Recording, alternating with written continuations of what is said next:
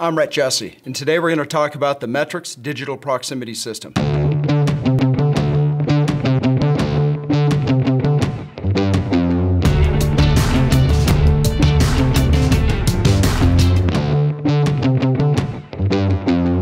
Today we have a 5-meter Metrix system. We have a 1-meter probe and a 4-meter extension cable going to our MX2034 transmitter. I'm going to change the gap with this 4140 target. I'm going to go in 10 mil increments, and we're going to record voltages. And we're going to see the linearity of the system. We will then change out the cable and go to a 9-meter system, and then we'll change the configuration within the DPS to a 9-meter system. And then we'll see if that's linear. And that's really our test for today, and that's what we're going to do right now. So to do that, I'm going to go ahead and connect the DPS system to the computer, and you do that with the USB connection that's on the bottom. Now this is usually covered by a DIN rail mounting inside your cabinet. So if you need to do this in the field, you remove that DIN rail mounting, you remove the 3 screws that we have, and then you can get access to that USB connection. So we have a special plate on it right now, and we're going to connect through that plate. But in the field, you just take this off, you connect, you make your changes, and then you put the DIN rail mechanism back on. All right, so I'm going to go ahead and connect to it. And you want to press that USB in there firmly. And then we'll go ahead and start the software. Now the software will actually read what's on the DPS unit. So on the MX2034, it'll bring in its transmitter configuration, which we can change, but whatever is built from the factory, that's what it comes in on. So we can see here that it's an MX2034, its position, it's a MX8030 probe tip, 4140 steel, 5-meter system, and it's presently on 10 to 90 mils.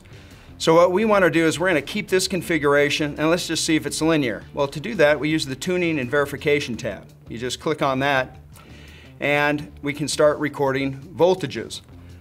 And this is a system right out of the box. It should be well within the API standards, 190 to 210 millivolts per mil. And with that, we should be able to see that everything is within specification. So the first thing we're going to do is go ahead and move our micrometer. Well, we'll move at 10 mils and we'll take data. And then we say get on the software. It comes up with this warning each time, and the warning basically says, have you moved the micrometer to the right position before you hit get, or before you go to the next step. So I don't need to see that warning anymore, so I'm going to go ahead and say, do not show me the warning. All right, and I'll say yes. And now it will fill in with the voltage that it sees at 10 mils. And at 0.91 volts, that's good. We'd like it to be right at near close to 1, between 0.5 and 1.5. That's typical of proximity systems. And we have 0.91, so that's good. So we're going to move in 10 mil increments. With a slope of 200 millivolts per mil, we're going to go from 0.91, we should go to 2.91, or close to that, within 5% of that number. So as long as I'm doing that, that will be in specification. And we'll see that with the incremental scale factor here on the plot. So let's go ahead and go to 20, and then we'll just do this in 10 mil increments until we get all the data.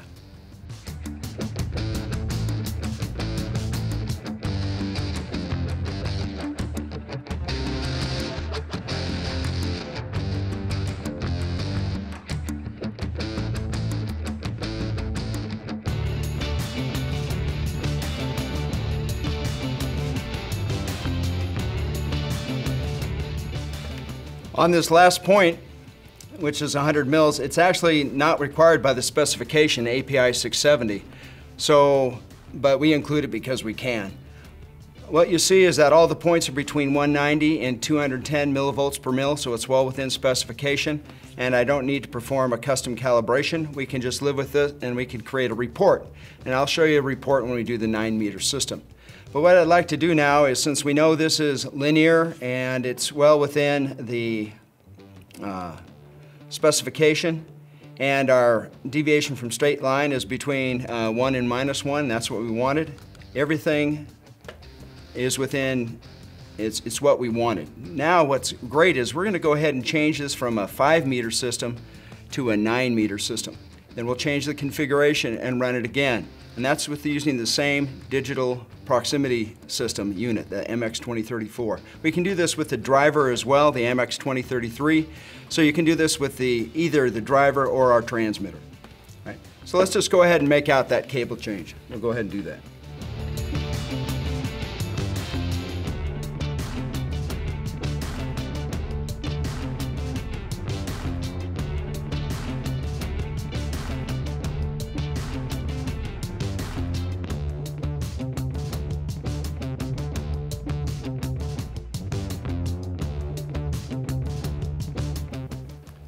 All right, we have our 9-meter system connected, and what we'll do is we'll go back to the home page and we'll do a reconfiguration. So we can see it's still set up for a 5-meter system. What we're going to do is we're going to change the configuration of the DPS unit. So we'll change the configuration, go down to system length here, and what's nice about the digital proximity system, we can actually change lengths for an MX8030 or MX2030 probe in 1-meter increments. What that means is you could have a cable length other than 9, you could have like 7.6, and the system would still work. So this shows you the flexibility of the system. Right now we're going to go ahead and change it to a 9-meter system, and we will send that configuration over. We'll keep it at 10 to 90 mils on the output, and we'll send that configuration, and it will update. And as it updates, it will basically put in a new calibration curve for what needs to happen for a 9-meter system versus a 5-meter system. Say OK. And now you can see that we have a 9-meter system length in the home screen. And we'll go and do that tuning and verification step again. Now in this case, since I changed the system from what was in the factory, I'm going to do this tuning step. So I'm going to basically open the probe gap to where I have no interference with the 4140 target, and I'm going to basically get a data point. So I say offset. And what that does is it really sets the top end of the calibration curve. I'll say yes. And it takes a few seconds to do that, and it will come up and tell me when it's done. And then I'll move the micrometer to 10 mils, and we'll get the 1-volt check, and that will really set our linearity for the system. And that's what's nice about the system is you can make custom changes, and you can get pretty close with just the 2-point calibration, and then we'll do the verification. If it's not perfect, we'll do a custom calibration. Okay, so I'm at 0. I'm going to go ahead and go to 10 mils, and then I'll do the 1-volt check. I'll say yes, and then output will become 1 volt. Okay, we know we get these warnings. I'm going to go ahead and say, do not show me the message again. And it will fill in, and we should start close to 1, and then we'll do 10 mil increments and demonstrate linearity. Okay, we've just adjusted for 1 volt, and now you can see it's very close to 1 volt, 0.999, which is very close. And what we'll do is we'll adjust every 10 mils and check for linearity.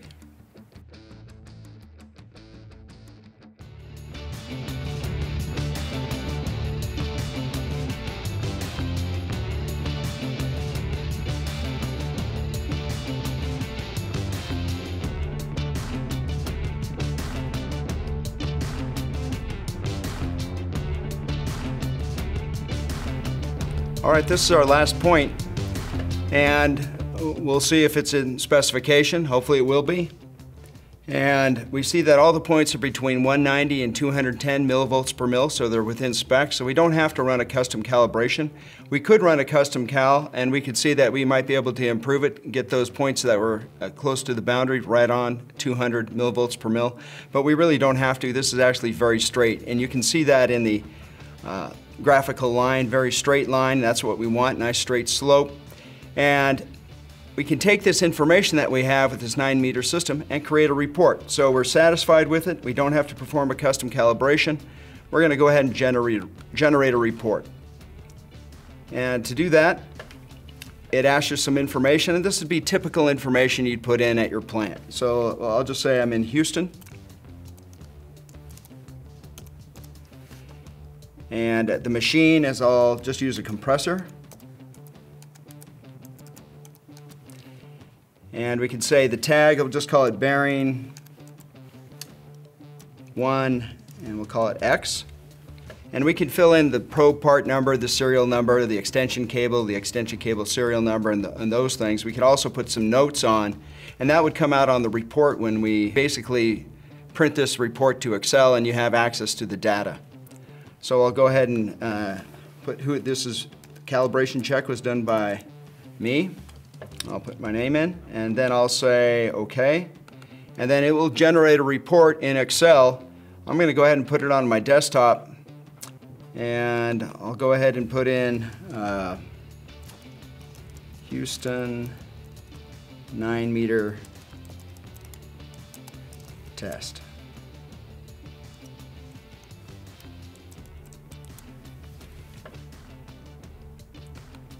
I'll save that. Say OK. And then what I can do is I can go look at that on my desktop for the Houston 9-meter test. I found it. I can go ahead and bring up that data.